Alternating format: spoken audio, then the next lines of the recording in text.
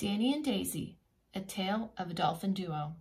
Yesterday I was out in the boat and two dolphins were swimming like 2 feet away from the boat, right in the water. And they come up, just like this picture, out of the water so that they could breathe. And they were playing. It was like they were dancing and swimming and having such a good time. So let's read about dolphins.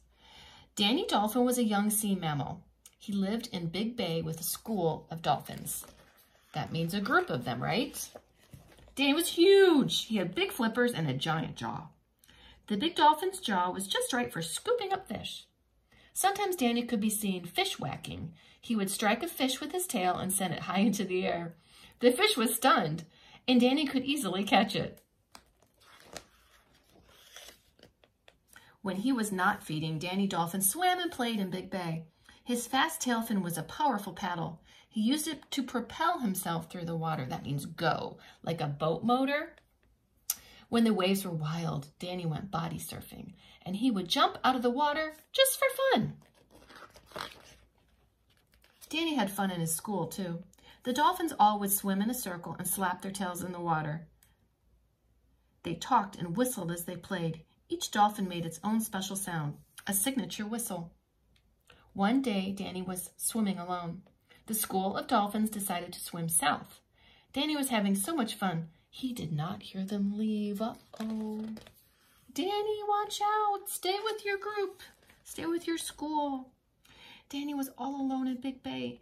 Days passed and the water turned cold and most of the fish moved on to warmer waters. Danny could not find enough fish to eat and he lost weight. Oh, helpful humans on the shore saw Danny. That dolphin needs our help, they said. So a team of divers loaded a net into a boat and went out to save Danny. Oh, I'm so glad. It was making me sad. Danny Dolphin was happy to see the divers. He made clicking noises and did a barrel roll. Maybe they will be my playmates, he thought. 2 of the divers jumped overboard. He's a cute rascal, one of them said. They began to play with Danny so that he would not notice the net. They're going to catch him, and I think Danny will be scared, and I hope he's okay. The divers offered fish to Danny, and when he took fish from their hands, they gently touched and petted him. Since Danny was a wild dolphin, all that was new to him. Suddenly, Danny was afraid. He noticed the net closing around him. He tried to swim away fast, but he ran right into the net. Quickly, divers rushed to help him. They kept Danny's head above the water. On top of his head was a blowhole for breathing. He had to get air like all mammals. Helpful humans watched from the shore. They cheered for both the diver and Danny. I do not feel very cheerful, thought Danny. And he squirmed and squirmed. He was trying to get out of the net, right? Very carefully, the divers placed Danny in a stretcher, and they put him on soft cushions in their boat. The divers ran the boat fast to a waiting van so they could drive him to an airport.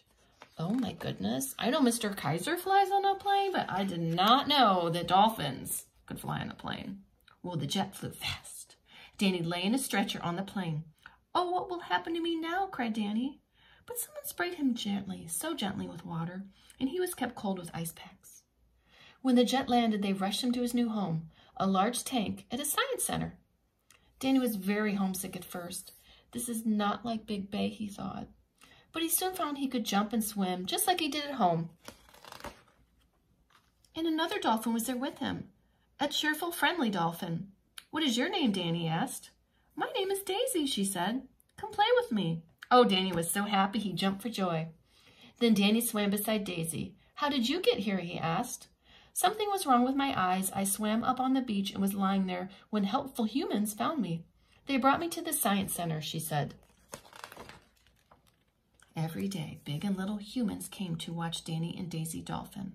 The young dolphins were daring as they leaped out of the water.